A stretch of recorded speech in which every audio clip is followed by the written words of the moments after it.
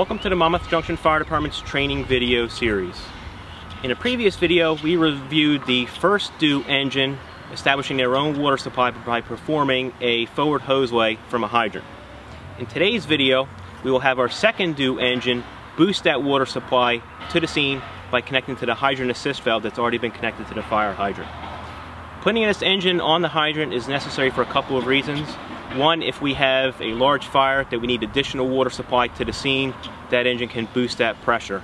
Also, if we have a long hoseway, a long lay of supply line up to the scene, we're losing pressure with the friction loss. Again, we want to tie in that second engine to boost that supply to the scene.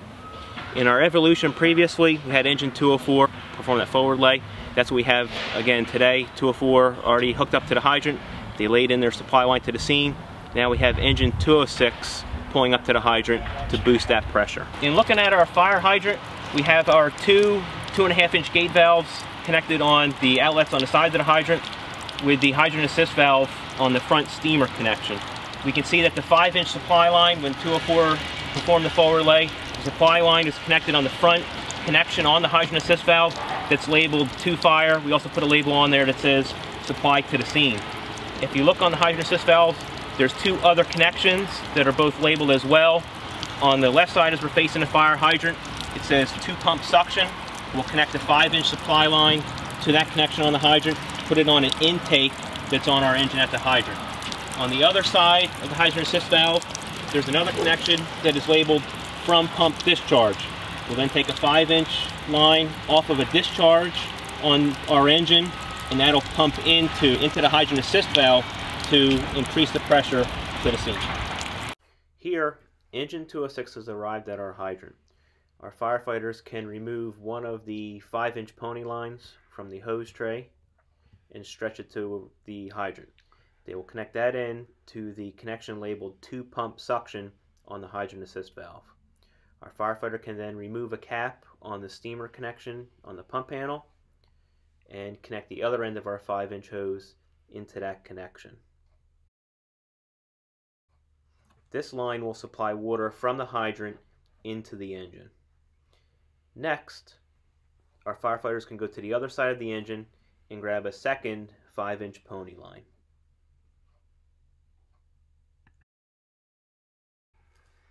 One end of the hose line gets connected to the from pump discharge connection on our hydrant assist valve.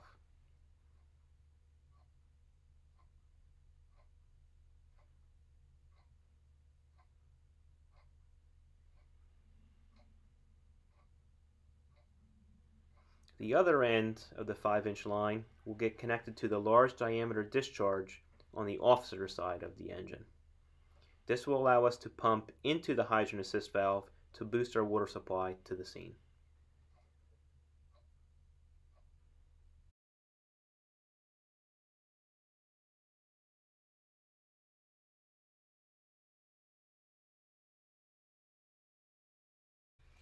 Now that both 5-inch lines are connected from the engine to the hydrant assist valve, one of the firefighters can rotate the handle on the valve 90 degrees, which will charge the supply line into engine 206.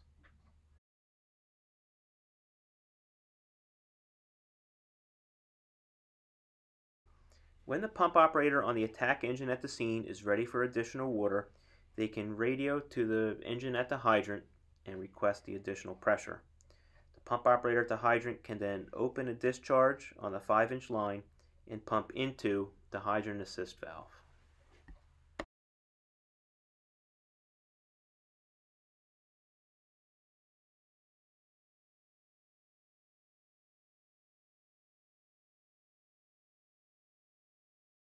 To recap our operation, engine 206 arrived at the hydrant and they connected two 5-inch pony lines to the hydrant assist valve.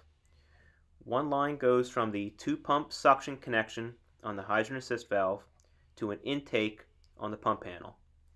The other 5-inch line goes from the from pump discharge connection on the hydrant assist valve to the large diameter discharge on the officer's side pump panel.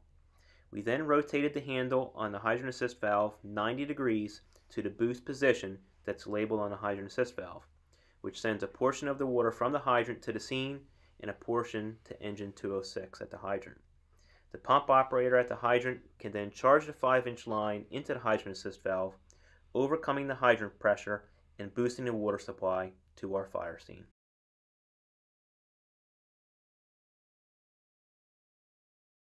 In the event that we need additional water supply, we can max out the water that we're taking from our hydrant.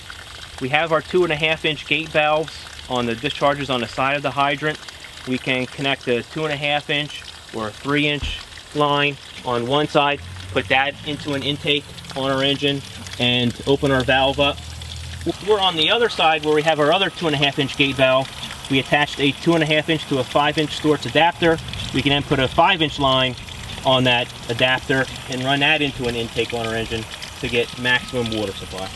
In our training video today, we reviewed the use of an engine company to boost the water supply to a fire scene by having that engine connect to a hydrant assist valve to boost the pressure to the first two engines that performed the forward hose lay.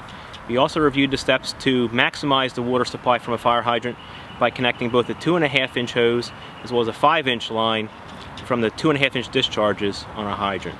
It's critical that the pump operators of both the engine at the scene, the attack engine, as well as the engine on the hydrant communicate back and forth to let them know if they need additional pressure and then how much pressure is available from that engine on the hydrant. In a future video in our series, we will cover the steps to perform a reverse hose lay. Thank you for watching.